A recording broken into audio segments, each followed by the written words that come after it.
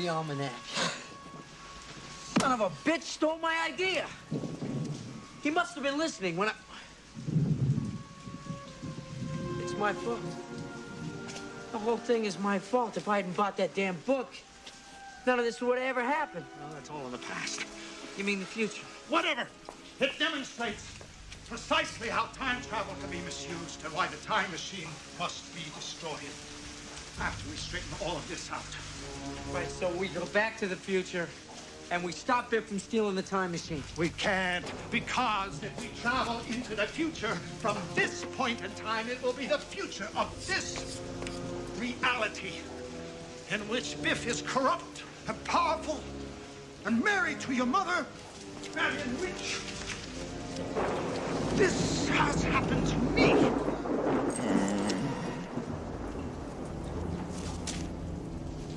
No. Our only chance to repair the present is in the past, at the point where the timeline skewed into this tangent.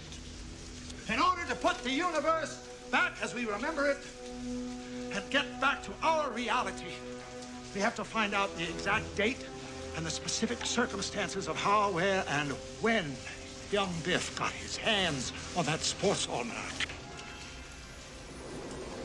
I'll ask him.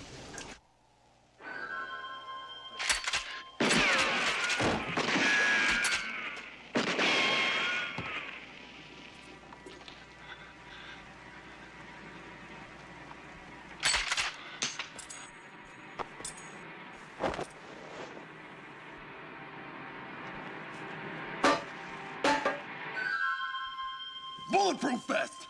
Great flick! Great friggin' flick! The guy is brilliant. Hey, what the hell's going on? Yo, hey, what the hell are you doing in here? Party's over, Biff. Sorry, ladies.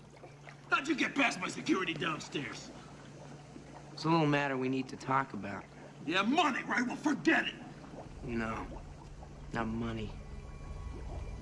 Gray's Sports Almanac. You heard him, girls. Party's over.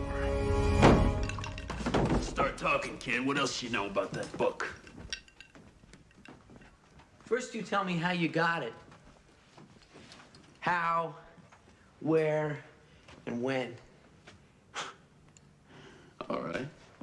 Take a seat. Sit down! November 12th, 1955, that was when? November 12th, 1955. That was the date I went back. That was the date of the famous Hill Valley lightning storm. You know your history. Very good. I'll never forget that Saturday. I just picked my car up from the shop because I'd rolled it in a drag race a few days earlier. I thought you crashed into a manure truck. How do you know about that? My father told me about it. Your father? Before he died. Oh, yeah, right. So there I was, minding my own business. This crazy old codger with a cane shows up. He says he's my distant relative. I don't see any resemblance. So he says, how would you like to be rich? So I say, sure.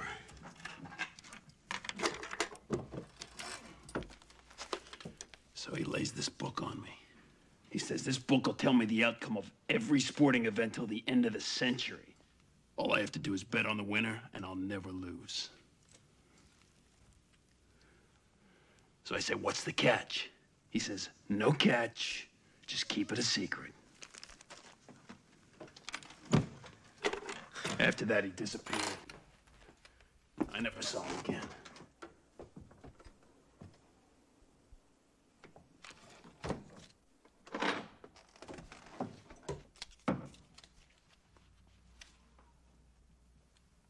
Oh, and he told me one more thing. He said someday a crazy, wild-eyed scientist or a kid may show up asking about that book. And if that ever happens...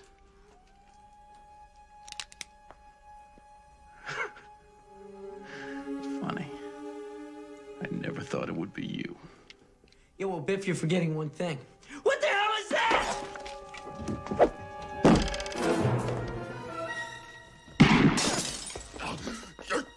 little son of a bitch!